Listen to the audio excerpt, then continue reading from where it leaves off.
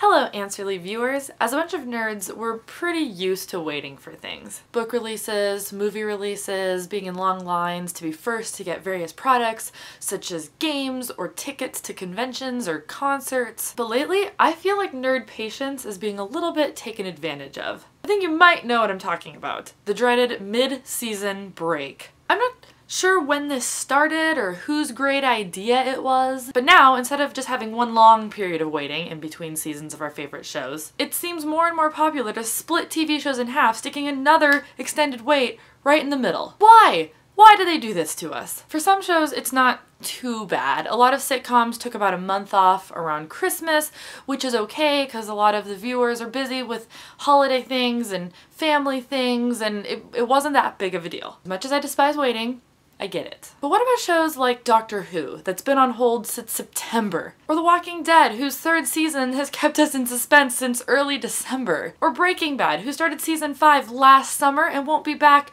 for an entire year? What are we supposed to do? The cliffhangers are cliffhangier, the wait is even more agonizing, and our patience is wearing thin. This is really, truly what the internet is for. When we, as a group of nerds, are forced to wait for the things we love, the internet is our refuge. We can find the other people who also like our shows and go through all of the stages of grief together. 1. Denial. Operate as though your show will be back the next week and don't quite let the news sink in yet. Tweet about how excited you are to find out what happens next. But then 2.